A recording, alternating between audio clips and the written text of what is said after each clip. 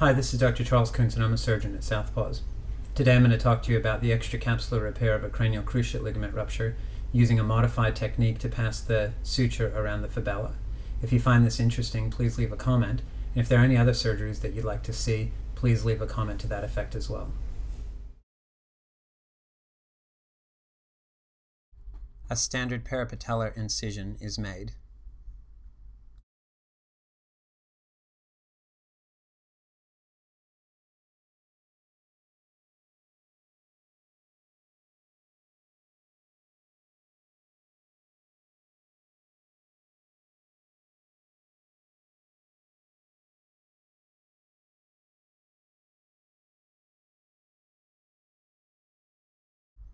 I find Gelpi retractors really helpful to displace the patella medially and increase exposure to the joint.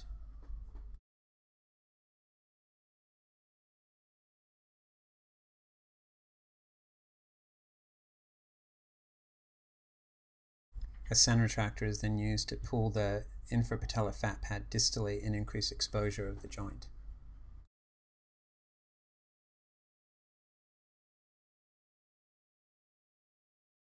Homan retractor is then used to displace the tibia cranially to allow better visualization of the medial meniscus. It's important that the medial meniscus always be evaluated with cruciate ligament ruptures. After examination of the medial meniscus, the entire joint is lavaged copiously with saline.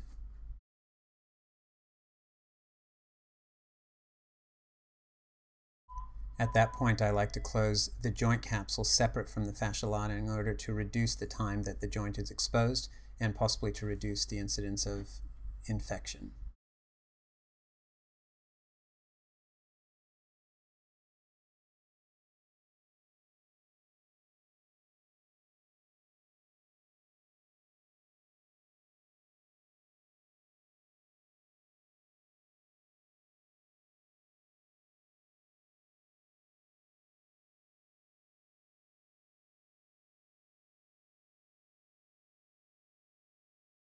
Once the joint capsule is completely closed, Gelpi retractors are used to increase the exposure to the lateral fabella by separating the fascia lata from the joint capsule and the lateral aspect of the joint.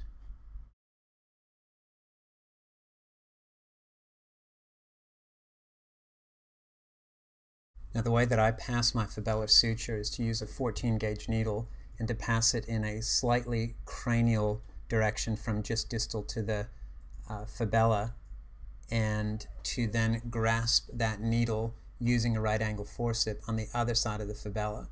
And what this allows you to do is pass the suture without entrapping any soft tissues.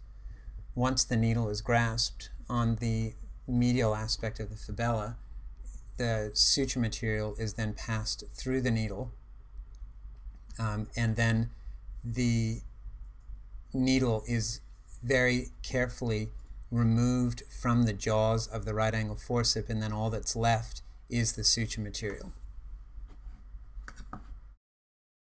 Now in this case I'm using 40-pound test nylon because it's a relatively small dog. So again, I'm really forcing that suture material and then pulling the right angle out and grasping the suture material with the right angle. I then use the same 14-gauge needle to pass underneath the patellar tendon, and I pass the suture material through that needle. Then I use the same 14-gauge needle to pass through the tibial crest, and I try to pass it as far caudal and proximal as I can in order to better approximate the path of the cruciate ligament and improve the isometric rotation of the tibia relative to the distal femur.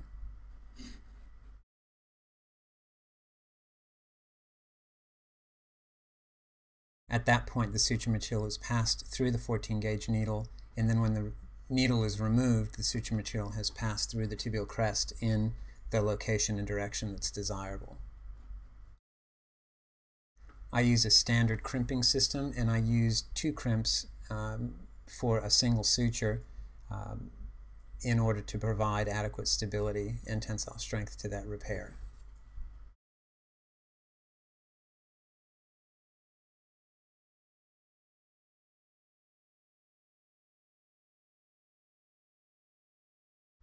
When that's pulled tight, I then grasp the ends of the suture using instruments like needle drivers or large hemostatic forceps, and then use a crimping plier in order to crimp the stainless steel tubes.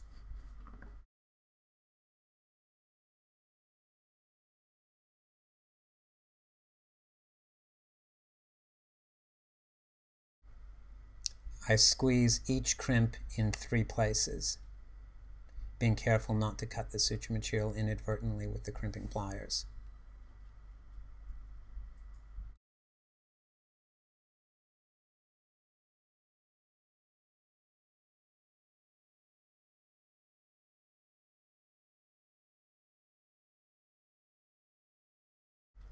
At that point, I close the biceps femoris muscle and follow that with the fascia lata using just a simple continuous suture pattern.